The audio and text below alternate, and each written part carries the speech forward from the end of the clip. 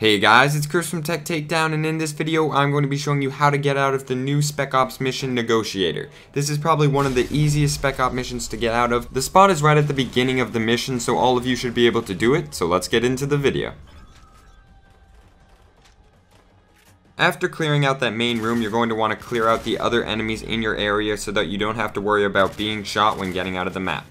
This spot right here, you do get bombarded pretty quickly, but just take it slowly, and once you've taken them all out, you can start making your way out of the map. You will know you've taken out all the enemies once all the red dots are gone. I actually almost die, but I'm able to take out the last enemy just before I do. What you're going to do is hop onto these two boxes, and then you're going to jump over to this invisible barrier on top of the car. From there, you can jump over to the roof and then jump down out of the map. It's as easy as that, and it's right at the start of the mission, so you don't even really have to work hard at all. But there are a couple more things you have to do to get past some of the barriers. You're going to have to jump onto this wooden log and then strafe jump onto this balcony. From there, you're going to follow the railing of the balcony, and then you're going to have to jump down to the balcony belowhand. This will get you past all of the barriers, so from here, you'll be able to run around freely. But other than that, that's all you have to do to get out of this Spec Op mission. It is very simple. Definitely do this with some friends. It's fun to explore together. But guys, this has been Chris from TechTakedown.